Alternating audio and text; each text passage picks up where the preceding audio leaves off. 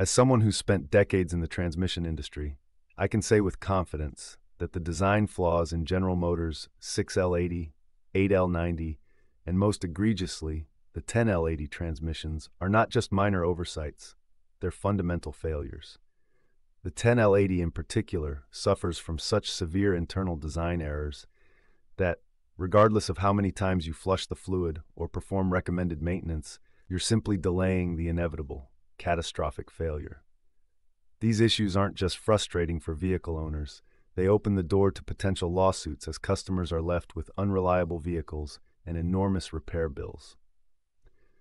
The 6L80 and 8L90 transmissions are plagued by chronic problems such as torque converter shudder, harsh shifting, and premature wear. For the 8L90, the issues are so widespread and persistent that most shops won't even guarantee their rebuilds.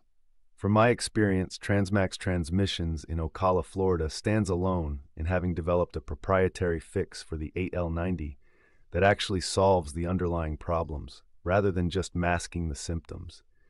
Their innovative approach has made them the go-to for anyone serious about fixing these deeply flawed gearboxes. It's no surprise that these transmission failures have led to a slew of class action lawsuits against General Motors. Owners across the country have banded together, demanding accountability for what amounts to a systemic engineering failure.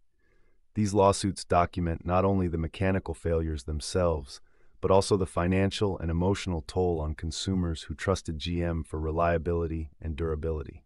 What's perhaps most cynical is GM's official response to the infamous shudder problem, a pair of transmission flushes which they tout as a solution. In reality, these flushes do little more than kick the can down the road, giving drivers just enough of a reprieve to get them past the warranty period and, GM hopes, into a new vehicle purchase.